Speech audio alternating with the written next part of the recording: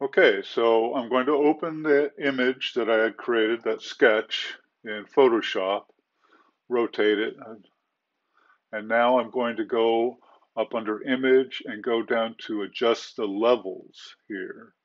What I'll do is I'll use that white eyedropper to tell the contrast that that is the whitest part. Wherever I click with that white eyedrop will be the whitest part.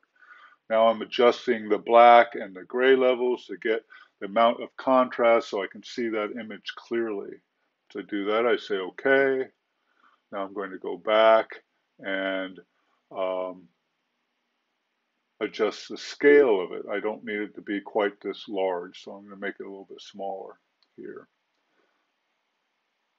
Again, I'm just going to use this sketch as a background for me to work on top of in Illustrator to create my icon, my vector icon. So it doesn't need to be a gigantic sketch. It doesn't need to be 300 dpi by any sense of the imagination.